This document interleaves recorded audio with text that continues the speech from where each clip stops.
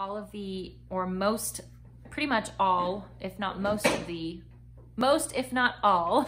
Welcome back to another video. Today I am sharing with you how I combine classical conversations and Ambleside Online. So if you're interested in hearing more about that, then hit that thumbs up button and stay tuned.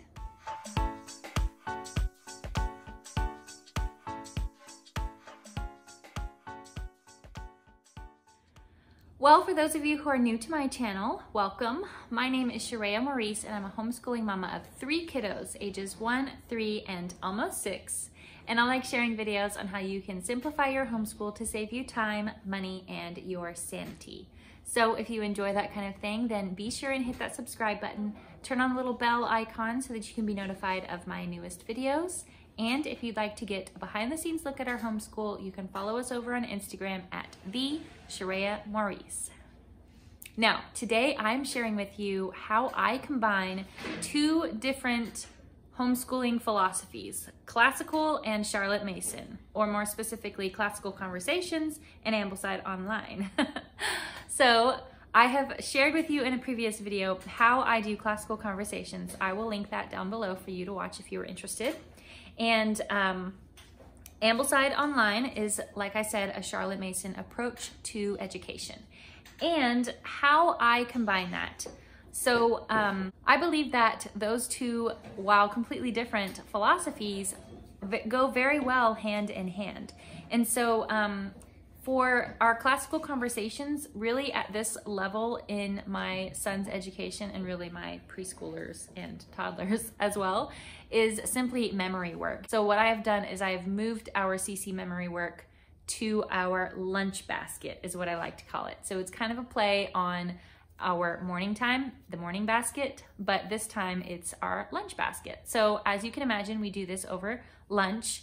I have found that whenever my kids' mouths are full and they're already at the table, I can get a lot of work done. And so at lunchtime, I'll sit everyone down, I'll have them all ready with their food, we'll say our prayers, and then we'll get started with our memory work. And so I'll just play it on my phone and we'll run through the memory work for the week, each and every day that we do school. Who can tell me our Latin conjugation? Shayla, can you tell me our Latin conjugations? You've been singing them today. I'll give you the first one. Bum. Bum, bus, but. Bum is but is bunt. Bum, bus, but. Bum is but is bunt.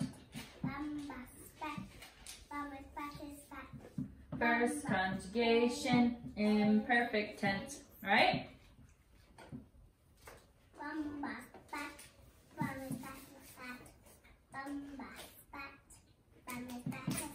Okay. What about counting by 6s?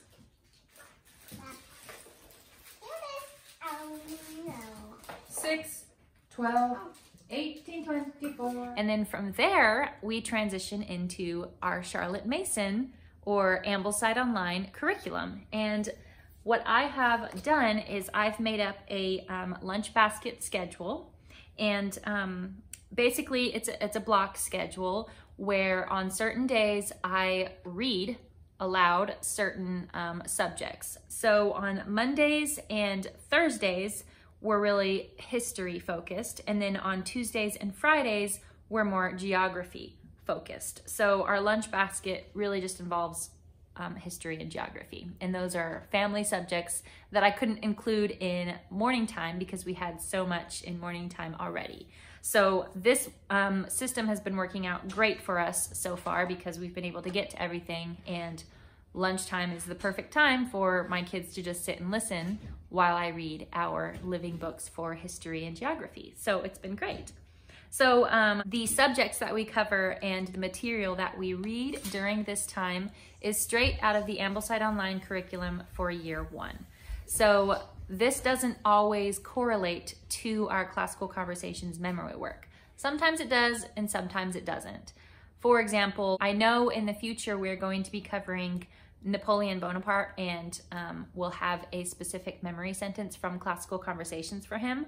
But just yesterday, we read about Napoleon and how he crossed the Alps in one of our 50 famous stories that we read from our Ambleside Online curriculum. So while those two things didn't combine, he still is going to get the memory work later, and he still has that story to hang that peg onto that memory work whenever we go through our memory work when we get to Napoleon Bonaparte. So for history, during lunchtime, I just read from my Kindle.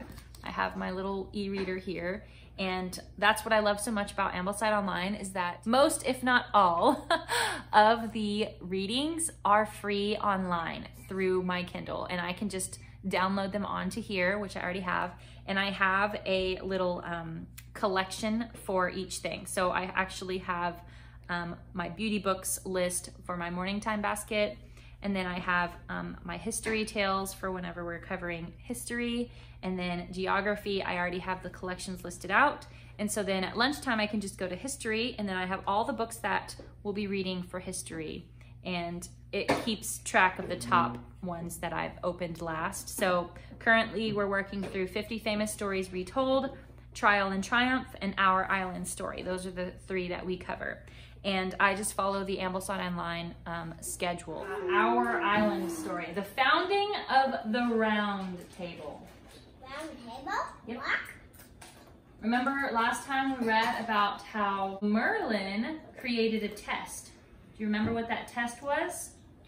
Something about a sword and a stone. Yeah, and the sword and the stone, and then all the soldiers tried to get out, and their friend Dragon got it out. Arthur Arthur got it out, yes. Which meant that he was the rightful king, right? Yeah. All right.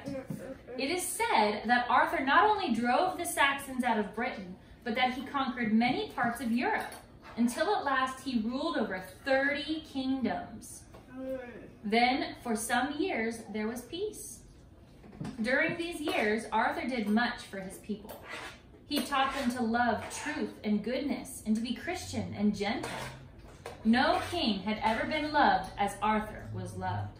And then, like I said, Mondays and Thursdays are history, and then Tuesdays and Fridays are geography. And so we'll just sit down and I'll read those stories, and then my son, I'll have him narrate back to me after we read what he got from the story, or what was his favorite part in the story. Or I have a little cheat sheet I mentioned in a previous video of questions that I can ask him that can get him to narrate back to me what he got out of the story. And that is a key component to the Charlotte Mason philosophy, is narration and being able to tell back what he learned. And that helps him to remember and keep it a part of his, mind. Yes. So what is the one thing that stood out to you most in that story?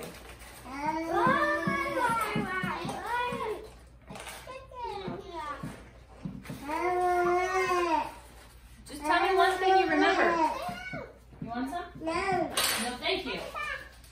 The fire on the table. The fire around the table, yeah. What were the knights thinking? I don't know. They thought themselves better. So how did that make King Arthur feel? Sad. Sad. Sad. Why was he sad? Because I have to teach them how to be kind and Exactly. You didn't know how to make them be kind to each other. That is how we do it, and it's super easy, and I feel like it goes flawlessly together. And we're going through CC Cycle 2 right now, and we're currently going in history through the Middle Ages. So it all works out. We got the living books component, where we're reading these stories and getting kind of like a firsthand picture of what it was like in those times.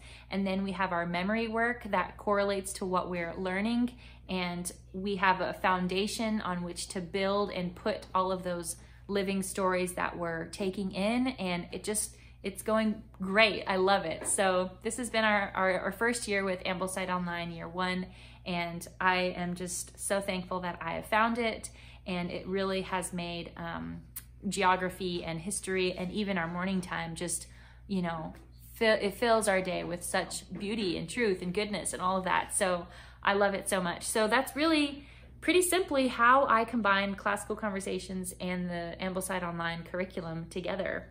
They're two different things, but they go hand in hand, and I incorporate narration into the stories, and I, include the memory work whenever we're going through the week, and then even whenever we're discussing our history or geography or whatever, I'll read a geography story or something, and then I'll be like, okay, so this is right here. Remember, we were learning about Western European countries, and then we'll sing the little song, and then, yeah, that's exactly where we're at. Okay, so I'm gonna read from this story that's happening in this country. And so then it goes perfectly. And my world map is right next to the table. So when we're sitting down for lunch, it works perfectly that I can just do all of it at once. So that is it. I hope that this video helped you and helped you understand kind of how we combine these seemingly completely different educational philosophies together. So if you enjoyed this video, then be sure and hit that thumbs up button, subscribe, turn on the little bell icon, all of those little things down there.